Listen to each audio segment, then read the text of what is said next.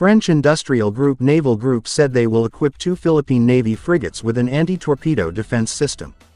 In a statement, Naval Group said the defense system to be installed on the BRP Jose Rizal and BRP Antonio Luna would be based on the Canto and Contralto countermeasures solution.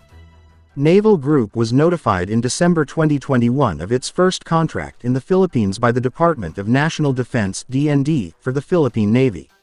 On October 17, DND officials and the Naval Group conducted the pre-delivery inspection of Contralto in France.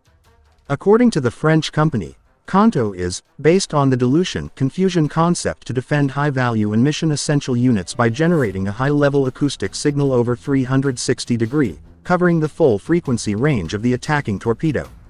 Reaction Module Contralto, on the other hand, computes the most appropriate evasive maneuver and deployment sequence once a threat is detected. Naval Group said Canto and Contralto are being used by the French Navy and other foreign navies. The procurement of anti-torpedo systems supports the ongoing modernization of the armed forces of the Philippines. Earlier this year, Systems Engineering and Assessment awarded Hyundai Heavy Industries a contract to provide torpedo launcher systems for Philippine Navy corvettes.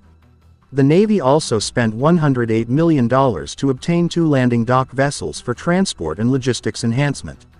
In September, the Philippine Navy welcomed its first 2 of 8 future fast attack interdictor craft missile vessels. The christening took place after a 4-year overhaul of the BRP Gregorio del Pilar offshore patrol vessel. The same month, France expressed its interest in supporting the Philippine Navy. A potential submarine deal was discussed during a meeting between French Ambassador Michel Bacos and Philippine President Ferdinand Marcos Jr.